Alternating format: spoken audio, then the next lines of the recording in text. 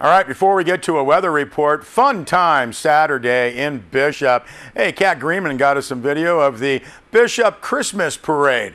A lot of folks out there. There was also the tree lighting ceremony, the Street of Lights, downtown shopping celebration. Kids got to visit with Santa and Mrs. Claus, talk about all the great gifts that hopefully they might get. Thousands of people lined Main Street Bishop for the now traditional parade. That's right, I said thousands. There was a few hundred just in the little spot I was at. Saw a lot of great groups and organizations out there. All very cool. We love the small town parades and the Bishop Nighttime Christmas Parade. Very nice. We'll have some more on Wednesday's broadcast. Let's go to the weather map. Sierra Wave Media forecaster Dennis Mattinson noting that quite cold and windy for the next couple of days anyways in the week of that cold storm passed through Mono County Sunday. Owens Valley, evening temperatures as low as 15 degrees tonight. Hello.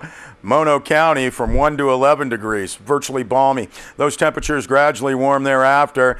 DMAT says otherwise we have dry weather through this weekend. Darn it. I added the darn it. Maybe beyond. A strong and highly amplified ridge causing this, and it has a lot of pressure aloft, so it looks like it might stay around till early next week. DMAT says, of course, things do change, so we'll stay in touch. Low tonight into tomorrow morning for Mammoth, Mickey Mantle, 7. Bishop in the Owens Valley, right around 20 degrees. Mammoth, June, Mono County, Tuesday, lots of sunshine. A northeast wind 5 to 10 miles an hour. We're seeing higher gusts, obviously, over the ridge tops. Just 39, the high in Mammoth on Tuesday. Overnight lows, about 12 degrees. Lots of sunshine on Wednesday. Still just a little northeast wind 5 to 10 miles an hour through town. 45, the high in Mammoth. Overnight low of about 13 degrees. And trying to warm up there on Thursday under sunny skies with some light winds from Mono County. 48, the high in Mammoth. Overnight low as well in the upper teens. Bishop and the Owens Valley, lots of sunshine and light wind for the next 3 days, but again, some late fall chilly weather, just 53. The high Tuesday in Bishop, overnight low of about 20 degrees.